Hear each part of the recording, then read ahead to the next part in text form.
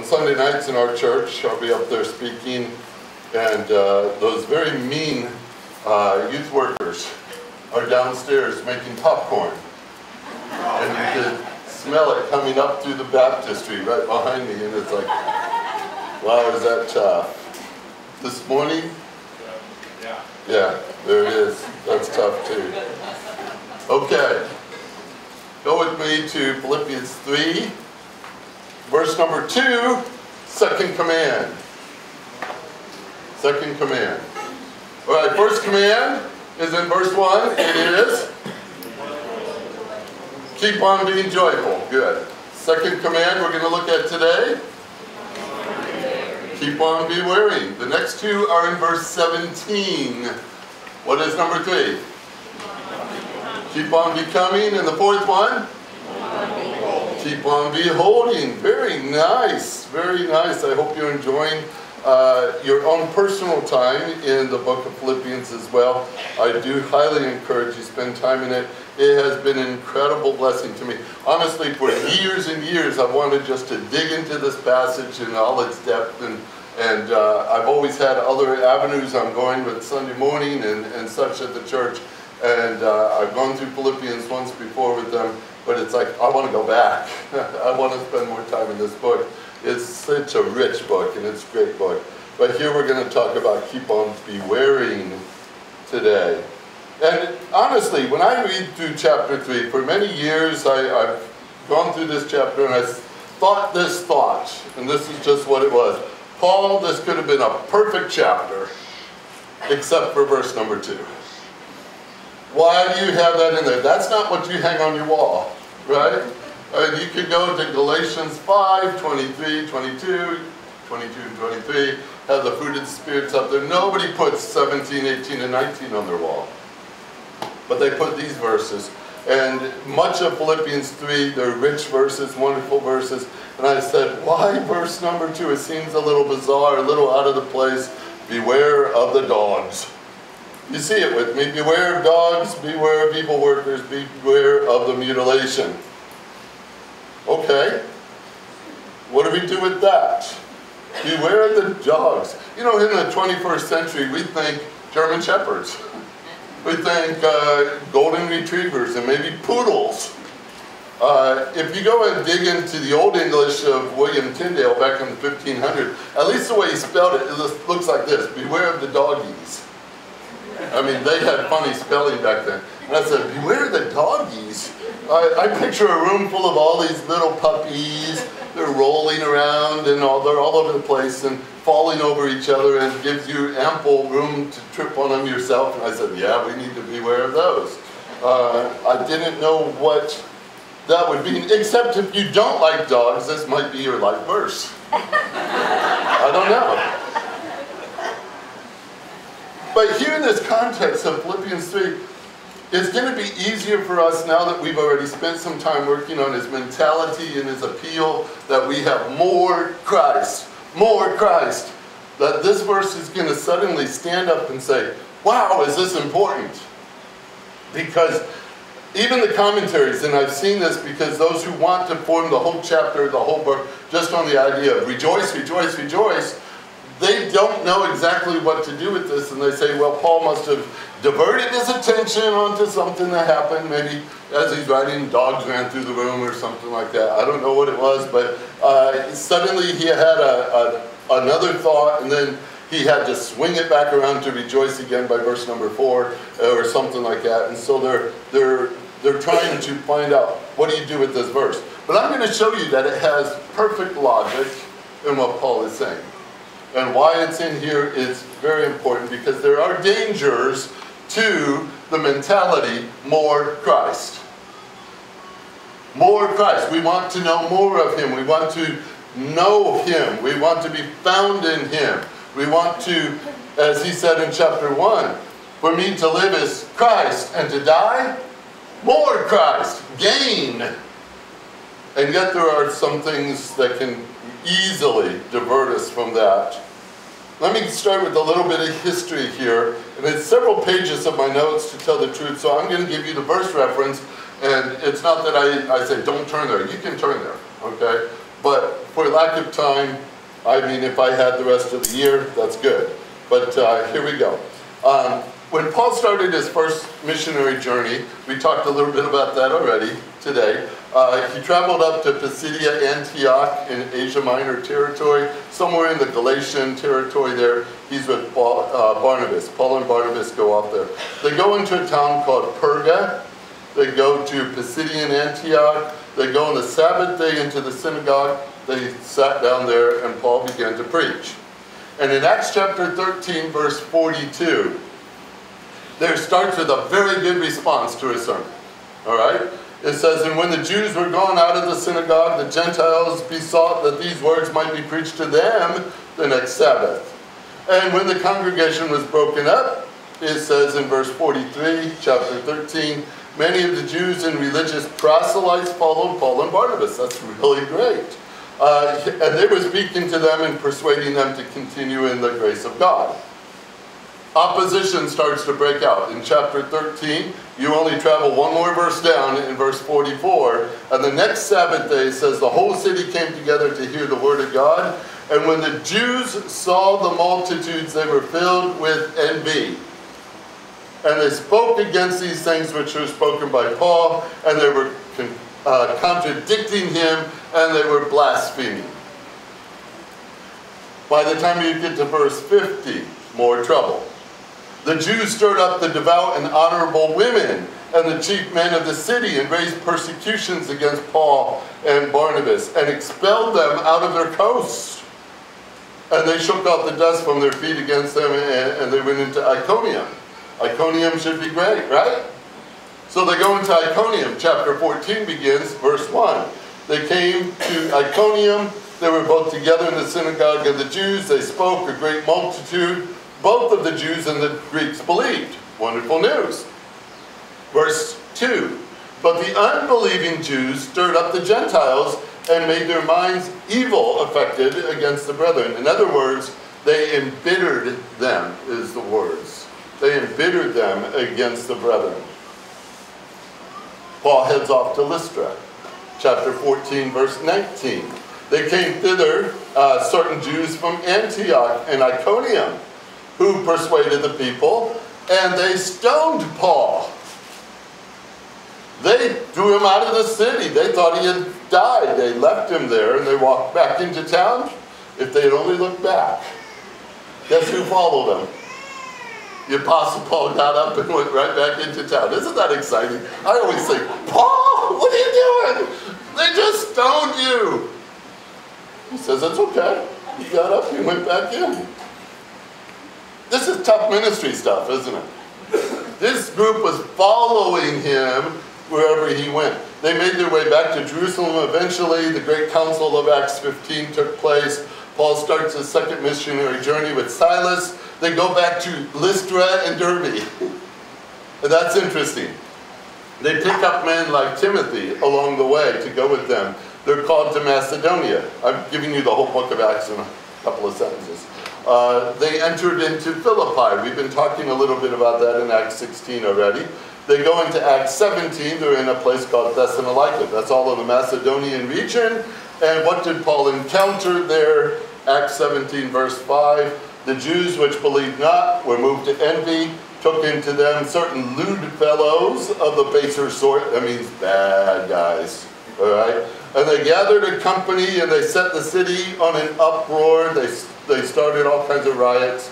They assaulted the house of Jason. They sought to bring the people, bring them out to the people. It was a bad scene. It was a very bad scene. So Paul took off to Berea. Now, he's not running for his life, okay? The Lord's leading him through this. A beautiful church came out of Thessalonica, even with only 1 week of real good ministry there. It's amazing what the Lord did. But Paul goes into Berea, and in Acts 17:13, guess what? When the Jews of Thessalonica had knowledge that the word of God was preached of Paul at Berea, they came also and stirred up the people. So move on to Paul's third journey. Many years have gone by. Paul's heading toward Jerusalem. He stops at a harbor on the way at the end of his journey. He goes to speak to the Ephesian believers. And in Acts chapter 20, these are the words that go with this. Verse 18, and when they came to him, he said to them, you yourselves know from the first day I set foot in Asia, how I was with you the whole time, serving the Lord with all humility, with tears, with trials, which came upon me through the plot of the Jews. Be on guard, he says in verse 28, be on guard for yourselves and for all the flock among which the Holy Spirit has made you overseers to shepherd the church of God, which he purchased with his own blood. I know that after my departure, if you have the King James, you have grievous wolves. That sounds terrible. Savage is a term here too. Savage wolves will come in among you, not sparing the flock, and from among your own selves men will arise, speaking perverse things, and draw away the disciples after them. Therefore watch and remember that by a space of 3 years I ceased not to warn everyone night and day with tears.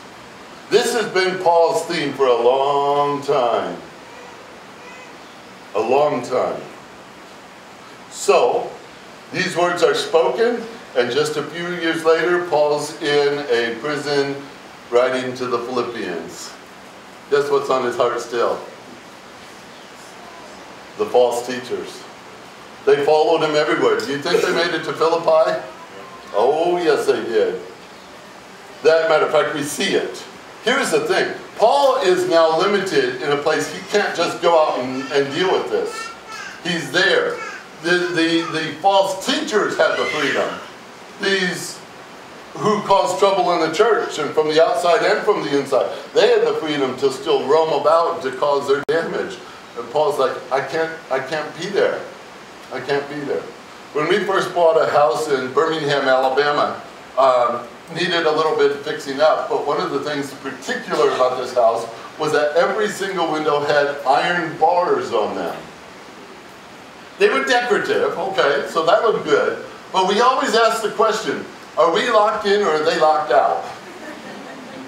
We're not sure. Were we in the cage or were they? It was just an interesting question. Here Paul says, okay, I'm limited. I'm limited. The false teacher is not. He's a concern of mine. In chapter 1 of Philippians, verse 15. Some indeed preached Christ, even of envy and strife, and some also of goodwill. The one preached Christ of contention.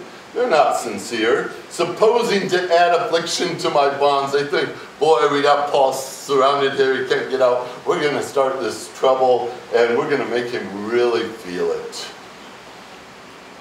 And they're preaching Christ. Isn't that incredible? Amazing to me. And then we also saw earlier, as we were going through, chapter 1, verse 27. Only let your conversation be as becometh the gospel of Christ, that whether I come and see you or am absent, I may hear of your affairs, that you stand first fast in one spirit, with one mind striving together for the faith of the gospel, and in nothing terrified by your adversaries. So you get to chapter 3 and he says, beware of the dogs. Is he out of context? Not at all. Not at all. Beware of dogs, beware of evil workers, beware of the circumcision. Let's walk through this a little bit today, because it's a rather interesting thing to put this down. Matter of fact, I told you there are 4 commands, but of this command in verse number 2, there are 3 times it says, beware, beware, beware.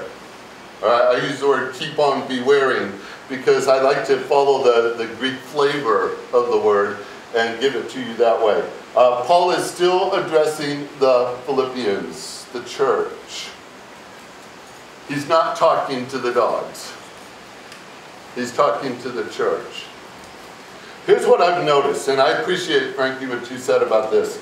You know, some of the issues we have in our country today is because of weak pulpits. Pastors who are not doing their job. We have weak churches that are not doing their job. Unfortunately, also, we have weak congregations. And you said, is that something the congregation should be concerned about? Absolutely. Why is it that we're more willing to make a pastor comfortable than to keep him accountable? We do that too often. I'm sorry to say it. And being a pastor, I can blast myself all I want. But that's a reality in our day. We sit there and smile while somebody up there is saying things contrary to God's word. Whose job is it to stand up and say, wait a minute, that's not what God's word says? But we don't want to be offensive, do we? That's our world telling us, just be quiet and let us lead you how we want. That's scary. There was, quite a few years ago, we took the kids into a pet shop and we were looking for, I don't know if it were birds or whatever it was, we were looking in there for it. But right in the middle of the pet shop, they had this giant aquarium with this ugly snake in it. Big, ugly snake. I wasn't about to buy that thing. But I'm looking in at that snake, and it was just about lunchtime for the snake, and they had dropped a couple of little white mice in there. And that snake just laid there while the mice ran around and around and around, not knowing what this place was, but every time they came around one side, they'd get on the tail of the snake and run all the way up the snake, over its head and down around again. And I said, oh, micey, if you only knew what you were running on. The mice didn't know, but they were totally oblivious to the fact that that snake was waiting its turn. When it was ready, the mice were done. Sometimes I wonder if that's what the church looks like. We're not cautious. We're not aware. We're not looking. We're not bewaring the danger that lurks, even inside the congregation, even from the pulpit. It's a scary thing to me. It concerns me a great deal, and I've spent many times thinking about this. I spent a whole year on preaching through the book of Jude to my congregation because we needed to be trained on how to spot false teachers, especially in our day and age now. So Paul's addressing the Philippians. Notice the congregation. He's not just addressing the elders. He's talking to the whole, the body of Christ, the believers in Christ. He says, this is for all of you, all of you. Keep on bewaring. Again, I said, it's the word beware, but I have to give it that present tense flavor of the Greek imperative. Keep on bewaring. Don't stop. Don't stop. Don't stop. You know, whenever this command was first given, and no doubt Paul probably brought it up when he was there the first time, because he was good at warning people about the false teachers, because they were right behind him everywhere he went. And they heard that command many years before. And maybe they're thinking, well, Paul, you know, you said that 10 years ago. Aren't we done yet? We've been bewaring a long time, Paul. Can't we stop? Can't we stop? The church has been around for almost 2,000 years. Have we had enough of the bewaring? Is it time to quit? Is it time to stop? Have we done our job after all these years? We got it all covered, right? Keep on bewaring. That's a command that doesn't stop. It doesn't stop in any generation. We have to keep going. Beware, beware, beware, beware. Keep on bewaring, because as long as there is a faithful church, there is an enemy of the church. He's there. And he wants nothing more than to mess up God's work. He started that way, you know, with the earth, and he started that way with Adam and Eve, and he even attempted to take out Christ. You think the church is something he's going to say, I won't mess with that. Oh, he's got the advantage in several places. Number one, if we're not good in the Word, and if we're not close to Christ, we're in trouble. We're in trouble. There's no need to persecute those who agree with you. The more the church that resembles the world, the less the enemy needs to hound them. If you say, boy, he's really attacking our church right now, maybe attacking here at the camp or something like that, praise the Lord for the fact he notices that you're more like Christ. Because that's who he's going after. By simply saying, be more like Christ, be Christ-like. More Christ, more Christ. Do you know what you're inviting? The enemy's attacks. But don't let that bother you. You say, well, it could bother me. Yeah. This is why the instruction is given to us. Keep on bewaring. Let's walk through it and then see its value. He says literally in this word, you keep on looking intently and contemplating the dogs, and you keep on looking intently and contemplating the evil workers, and you keep on looking intently and contemplating the circumcision. This is the squinty eye look.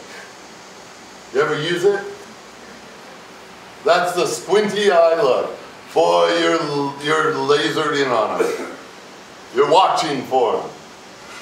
You got your eye out for them. We all know what a beware the dog sign looks like. We've seen it before one way or the other. And when you see it, you just walk right in and say, no big deal, right? No, what's your first thing you do when you see beware of the dog? You go, where? And if it's way over there, and you're walking this way, how do you walk? You walk every step with your eyes that way. Why? You don't know when it's coming. But that's the look.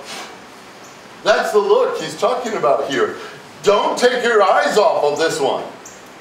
Keep looking intently and contemplating these. Keep on, keep on, keep on. I love the way the Merriam-Webster, the online dictionary, puts this. It means to look at with careful and thoughtful attention, to think about deeply and carefully, and then I like this one, to have in mind a plan. So, ooh, that's pretty cool. That means you're not going into this just randomly, accidentally, but you've already thought through the strategy.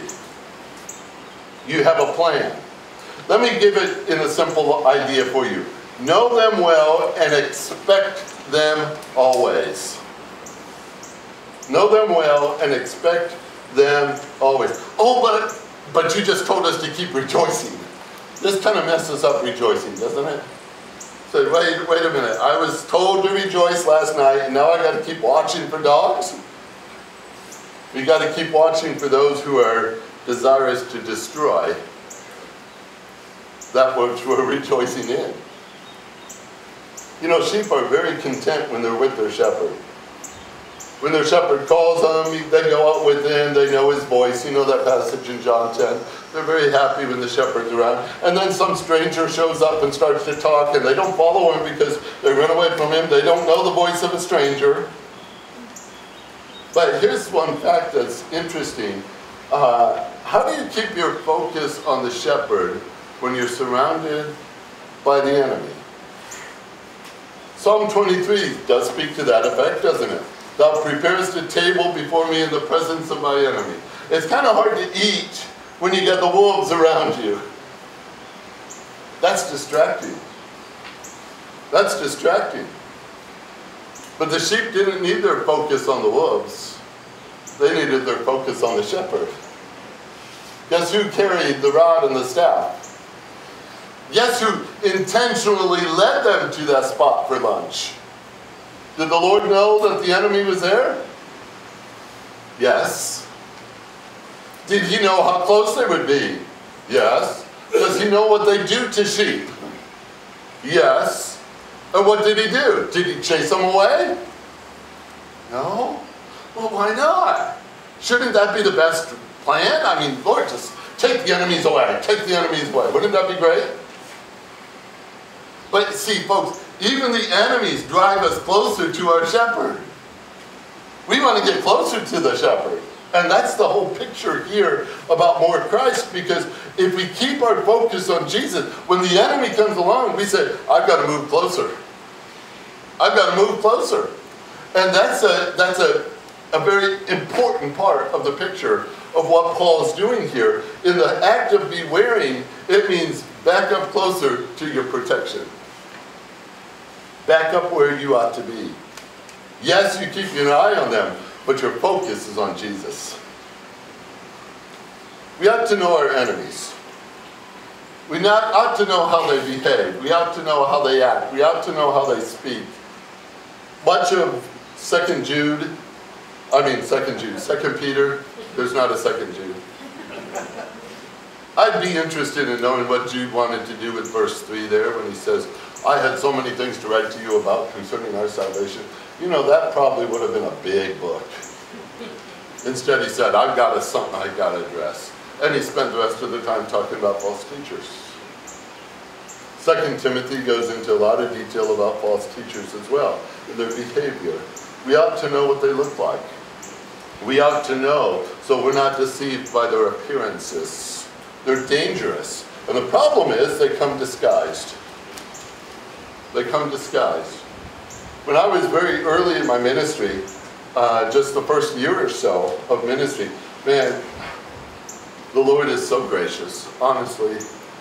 He should have zapped me with lightning the first day because I had no idea what I was doing. Thankfully, the church didn't either, so we lived in ignorance and we were so happy. 5 years of that was a mess, but I just thank the Lord He was faithful to me all the way through. He was teaching me. I was a rookie as a rookie can get. I had no idea what I was doing. But I did want to follow Him, and I was learning along the way. And I remember one Sunday, it was a small church here in the city of Birmingham, and a man came into our church that day, and man, did he look impressive. The whole suit thing, he had his beard just right and neat and everything. He looked like a professor off the biggest campus on earth. He was impressive as can be. He stood there so majestically. He carried with him a Bible. He just looked excellent. And as soon as I finished preaching, people were coming up to me already saying, hey, did you see that guy? Whoa, we got to get him. We want him. And I said, well, I'll go and talk to him. And I went over and I started talking to him. And he said, boy, I appreciate your message so much. He said, how about if we get together for dinner this week? I said, well, okay, we could do that. So we set a place, and I went over to the restaurant where he was, and he came in, and he sat down, but he wasn't alone. He had somebody else with him. And they started to talk to me. They started to talk to me about things, about God's Word and stuff like that. And at first I'm thinking, yeah, okay, that's pretty cool, this is cool. And then eventually started to get like, huh? What? And I started to hear things that I'd never seen in God's Word, never heard in God's Word. And that little bell on the inside starts ringing, and the flashing lights start going off. And I said, something is wrong here. I mean, I don't have to know what's bad in the refrigerator to smell it.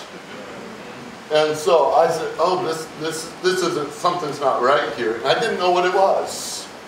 And we finished our lunch, and he agreed, I agreed. We'd meet again another time. I wanted to talk to him some more, and I wanted to figure this out. I went home, went to my office, pulled out my Martin's Kingdom of the Cults. And I start, page 1. You go a long way till you get to Armstrongism. And there it was. Every word, every verse, everything he was using was all over that page. Folks, that is an ugly, ugly cult. And I started to scour that and read it and go into the passages that contended against it and learned and learned and learned. And I went back to that next meal with him. And he had his guru with him. And they had every intention of changing the heart of a pastor. And they started in on their talk, and I would start flipping the pages to the scripture. And I'd come to the passage, and I'd say, yeah, but this is what God said. And I'd read it to them. And they'd move on to the next point, and they'd start talking about this, and then I'd start flipping to the next passage. I was scared to pieces, folks. But I kept going back to the Word, back to the Word. It was halfway through that the guru was thumping the cover of his Bible. He says, that's not what it says, that's not what it says. And I was reading, he wasn't. And then finally, he got up and walked out of the room. And the other guy was sitting there, and he looked at me and said, that was it. He got up and he left too, never saw him again. You know what I felt? Exhausted. But even on top of that, I felt relief I had just spared my congregation from something terrible. I didn't know exactly what I was doing, but I knew there was a wolf there, and he had come to devour. And that was something that taught me very early in my ministry how important it was for me to lead my people carefully. I had to be careful. I had to train them, because the average person looks on the outward appearance of a man, and they say, that's the one for us.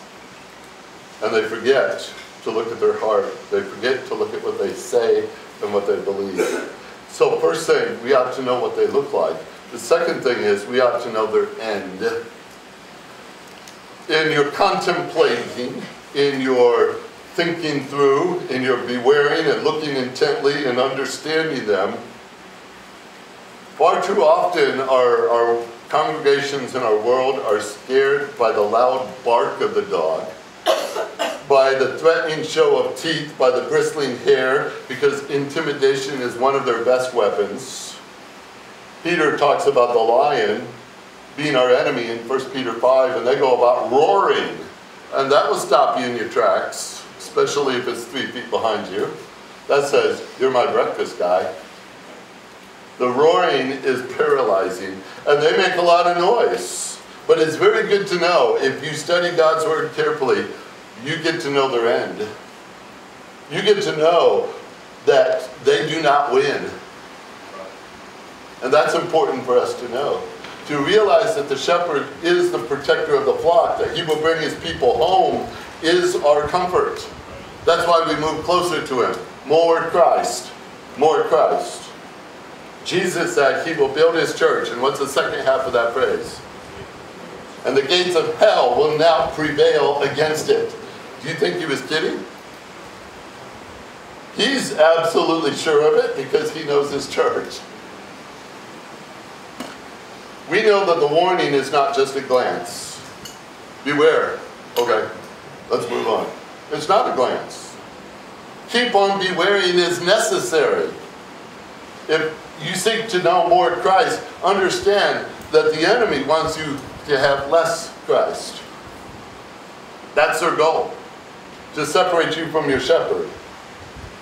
The commentators, when you read about them, they call these guys the Judaizers. All right, they teach a doctrine of justification by works. And they go in and they spread this teaching among the Gentiles, because the Gentiles didn't know. The proselytes, they didn't know.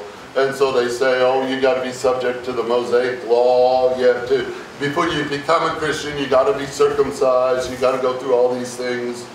And yet we know that salvation is through Jesus Christ alone. We know what Scripture says. Even Paul wrote this, right? For by grace are you saved through faith. And that's not of yourself. It is a gift of God, not of works, lest any man should boast. And I show you the history section of the book of Acts. Wherever Paul went, the Judaizers went too. They followed him everywhere to counter the gospel message, to impose upon the people a system of works for salvation. Paul called them dogs. Dogs. Not a poodle, not a German shepherd. They were like a pack of filthy animals that roamed the street. They ate garbage and they terrorized people. To use the term was not a compliment, by the way. You don't say, boy, you're a great dog. That's not a compliment. There's nothing endearing in the term dogs to the Christian church. Dogs were not domesticated. They were not being taken to England for the Westminster Kennel Club show.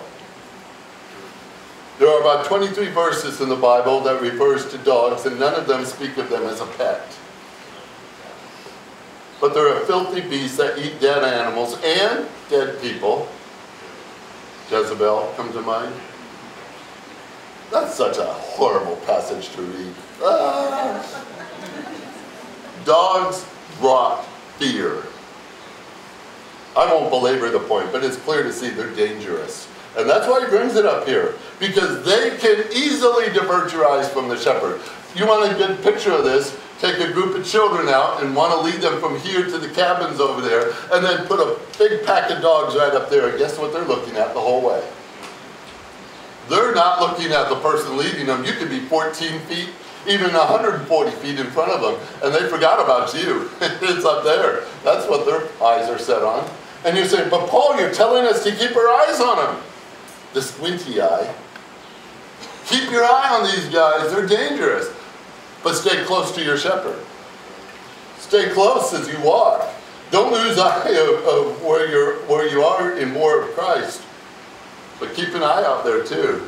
There are dogs that want to destroy you. There's evil workers out there. That's the second group he said, beware of. Evil workers. He said, oh, these are bad people. I mean, that guy comes in here and stirs salt into the pudding. Isn't that evil? Oh, that's terrible. No, it's not that kind of evil. Kakos is a Greek word. It means worthless. Let me give you the picture here. They may look as busy as bees in their working, but they have no resulted value. They can easily convince us to work with them because of their efforts and all their time and all their expenses that they put into it, but they have no worth. No worth. I would hate to live a whole life busy in the Lord's business to find out it wasn't for Him at all. There are things that the Lord are going to test in the end, remember? He's going to test our works. You know that Corinthians passage? Ever scare you? You read through that and say, I don't know what that's going to be like. The works that I've done, He's going to test them to see if they're good or if they are worthless. That's kakos again. Worthless. Let me tell you what the test looks like. From best I understand it, I think this is the answer.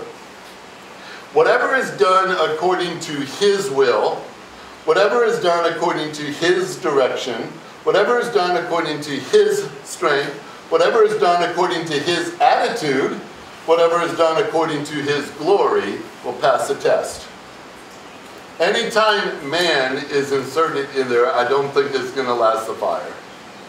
If we do things by our will, by our direction, by our wisdom, by our strength, by our power, by our attitude, by our glory, I think it's going to burn up. It doesn't matter how good it is. Anything we do with the wrong attitude, really? Have this mind in you, which was also in Christ Jesus? That's more of Christ. How easy it is, and I know it, folks, I've been in camps before, how easy it is to do all the right things with the wrong attitude. Those kind of things they're all about our glory. They're not about His glory. But I don't think they're going to pass the test. How much work is wasted if we don't do it correctly? That's what we're supposed to be bewailing of. Bewailing of those who have worthlessness in their work. They are there, but they're doing it of their own will, of their own strength, for their own glory. They're working hard, all their work harder than anybody else. Don't think of a false teacher as somebody who's lazy. I mean, they have something they want to do. They want to impress people with their wisdom. They want to impress people with their strategies and their plans and their talking. They want to impress them with their ability to communicate. They want to impress them with all these things. Ask the Corinthians, they were easily impressed by these kind of people. And that's the scary thing, is that we're attracted to it. We say, ooh, this guy speaks good, he must be good. This guy does a lot of work, he must be great. This guy, oh, he's just into everything, he must be God's worker. And yet he could be doing it all for his own glory. Beware. Because that will suck us into it too. And we'll become part of their team and we'll work together with them. And we'll be wasting a lot of time because we're not doing it God's way. That's a tough one. That's why you have to watch that with a squinty eye too. You've got to evaluate what's going on. I don't want to be a worthless worker, do you? I don't want my works when I'm all done and said to see it go up in smoke. because I've done it my way. With my own ambitions, with my own desires, that's worthless, folks. Beware of them. Beware of them. Oh, they slip in so quickly. Don't become like them. You will if you're not close to Christ. Because the closer you get to Christ, the more you start to think like he does. You start to realize your strength is his strength. And you go to chapter 4 and you realize, I can do all things through Christ who strengthens me. And that becomes your power. And his words are your words. And his attitude is your attitude. That's more Christ. That avoids this problem. Paul warns the Philippians, you can't focus on more Christ when your work becomes more you. That's one of the enemies to the church. It's sneaky, but it works its way in there. And I'd hate to give more to myself and less to Christ. The third description, real simple, the circumcision. Paul uses that again in verse number 3, by the way. You'll see it, we're of the true circumcision, if your text has that extra word in there. But what's interesting is there's two different words between verse 2 and verse number 3. The word for circumcision translated in 2 is different than the one in verse 3. Verse 3 speaks of the true circumcision that was taught to them and how they ought to do it and such like that. The one in verse number 2 is the opposite form of it. It's not to build up at all, it's to cut down. It's literally two words, cut down. It's negative in its concept. Some translations calls it mutilation. Mutilation.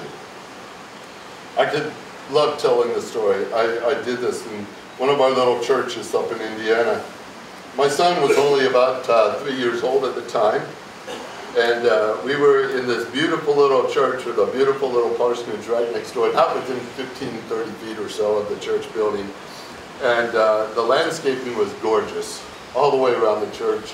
One of the ladies, it was her mother's estate that went into building the beautiful landscape all around the church. And you go up to the front door of the church and there's beautiful, beautiful matching trees on either side.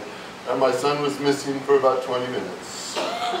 And I came out around the corner to look for him, and there he was with one of the trees chopped down, and he was dancing on it. Ah! You know that feeling? What do you do? He's just tore the tree down. He had an axe in his hand. And he chopped it down. It was a stub this tall. The other one's 5 feet tall. What do you do? You know, you can't replace that easily. I called the lady, I said, oh, I'm very sorry, I have to tell you what just happened. I don't know what she said when I hung up, but she came over and I said, I'll replace it, I'll go get another one. I bought another tree. Same time, it was shorter. Do you know that shorter trees don't make up for distance? When that other one grew up real tall, this one always grew up a little shorter. And forever, you saw the difference. Because one little mutilation took place many years ago. Here's an interesting picture. I don't know why I always think that, but it's there in my head. You know how plants are. Here's one who chops down, chops away, chops away, chops away. They think the more they do it, the more they gain merit with God. You want this picture. It's really interesting because they think God loves it more and more the more they torture themselves. They have the wrong view of God, by the way. But on top of that, they set a terrible example for other people. Because here are the guys who are really dedicated. They're going to mutilate because they want everyone to think that they're highly consecrated to God, highly devoted to God, and they don't care what happens to them. They're just going to impress Him. Why did God say don't do it in the Old Testament? He said in Leviticus 21 verse 5, you shall not make baldness on thy head. Neither shall they shave off the corner of their beard, nor make any cutting in their flesh. And I think of that, and then I think of Elijah. Remember the prophets of Baal? They had that contest going on, and the prophets were trying to get Baal's attention. And how did they do that? They pulled out their swords and their knives and started chopping themselves up. And they were gashed, and they were bleeding, And old Elijah had a lot of fun with that. He says, hey, you're God. He's God, right? He must be talking to somebody. You're not doing good. Get his attention. He's out there talking to somebody. He's on a journey. Maybe he's asleep. Yell louder, cut deeper. And so he's encouraging them to continue on, and they kept cutting themselves till the blood gushed out of them. You ever wonder how he was able to kill 450 prophets? They couldn't move. But that was a picture. What a sad religion it is, folks. Aren't you glad the Lord doesn't call Christians to do that today? Man, this camp would be a mess. We're all out here cutting ourselves up and stuff like that. But Paul says, Philippians, watch for these guys. Not only do they insert works into their religion, but they, in this senseless, over-the-top ritualism, think that their intense devotion is somehow looks more spiritual and more pleasing to God. And they are a danger to the flock. That's why it says, beware. Beware of these. Because what they're doing in all their effects has no worth in God's eyes. No worth at all. If these things could pull you closer to God, do you think Paul would have said, try it? If these things were what God had told him to tell the people, it would have been all over the pages of his writing. Instead, he said, these things are dung. They go in the column of that which is a detriment to your desire to be like Christ. Christ didn't call you to chop yourself up. Christ didn't call you to work like a dog for no reason, for no purpose, for yourself. God, he didn't call you to that. Christ didn't call you to be chewed up by the dogs, to fall for their religion, to fall for their teaching, to fall for their loyal, to be loyal to them. Christ says, follow me. Follow me. Stay close to me. That's why the emphasis all the way through here, and now I say, it fits the context very well. If we're talking about being more like Christ, more Christ, notice there are those who want to stop you. They want to prevent you. They don't want you to be more like Christ. And they're going to do everything they can in their efforts, in their intensity, in their loudness, in their intimidation. They're going to try everything in the book to keep you from focusing on Jesus. Boy, do we need prayer, don't we? Yes, we do. I keep encouraging you, and I'll keep on doing it. Follow Paul's example. More Christ. And while you're doing it, beware of the dangers out there. They want to stop you. Heavenly Father, help us. Oh, help us with this. There are many dangers in our land. Some that are easy to spot, and some that are so difficult to see. Teach us how to evaluate that which lasts, that which is good. Mostly, Lord, I think we just need to know you better and your word better, so that we can easily see the contrast between what is of Christ and what is not. Teach us, Lord. Teach us to draw closer to you in the days of danger. We get paralyzed by our fears. We decide we can't go down that road because of the potential of dangers when our shepherd says go. And we're afraid. So many times, Lord, we are limited in ministry because we don't beware of the dogs or the evil workers or the mutilators who are out there, who are tearing up ministries left and right. We're not being careful, Lord. Teach us what this is all about and help us to remain in that. Keep on beware. And more than that, help us to teach our children. They're going to see it probably more than we will. Help us to teach our grandchildren, because those are the generations that will follow. And the evil workers and the false teachers do not go away. Unfortunately, from what we read in Scripture, it gets worse. So Lord, train us well that we might train others to keep their eyes on the enemies as we follow our Savior. Teach us to be more like Christ, we pray in Jesus' name. Amen.